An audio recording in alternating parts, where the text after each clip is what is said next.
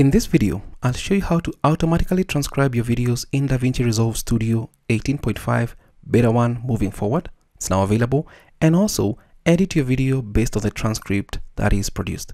This is highly welcome. So welcome to this video. My name is David and I hope you're well wherever you are around the world. Now, I've got this video right here and I'll just drag and drop it right there. Let's change that and let me introduce you to the transcription. And I've got my footage right here. I'll just right click on it and then scroll down to transcribe audio. Click on that. It's going to initialize transcribing. My assumption is that at the moment it's only transcribing English. Once it's done, you're going to get your transcript in its own window right here, and then you're going to see your video right about here. Now, you'll see the transcript here. It looks good, and I can actually just play it.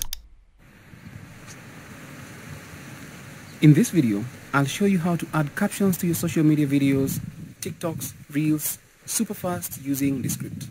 We're going to be adding emojis, capitalizing certain words that you like to do, that you like to capitalize, the Alex Amosi style, and everything that you like to see. Stick around to the end. I'll show you how to make this super fast. Thanks for watching, and let's begin. It's done a really awesome job transcribing the audio in that particular video. Now, English is not a first language to me, so it's done a stellar job. This is what this particular dialog box looks like, and you'll see the transcription, the title of your video, and then the transcript. You have the option to export. You can click on that and export the text file. You also have the option to search, so you can search. For example, let's search for something like this script. If it's been mentioned a couple of times, should be somewhere here. This script, yeah, 1 of 1. That's what it looks like. That's the search functionality. You can just close it out, and then we've got the transcript and how you can minimize the size or actually just make it a little bit bigger for you to see it a little bit clearer, actually, especially if you're working on a ton of content and you don't want to be glued onto your monitor or something. Next up, you can change the contrast of this to either white or black. That's highly welcome. And then we've got a couple of options down here. The first option at the bottom is to create a subclip, and you can actually do this, especially if you're doing social media videos. Maybe select something right here, and then let's say we say create a subclip from this. Click on that and you'll do that. Next up, you can set markers. This is for setting markers. For example, if you click on that, it's going to add a marker, and you can change the colors for what you want. The stop button, the play button, and then we've got these, the play in and out. If I actually click on this. In this video, I'll show you how to add captions to your social media videos, TikToks, Reels, super fast using the script. So it's only going to play that particular section. Next up, we've got the option to insert right here. And this is where the text-based editing comes in. For example, I know you have a mistake somewhere here, for example, from that you'd like to do. I know that's a mistake. I wish it was easier to actually just cut it out from this particular transcript.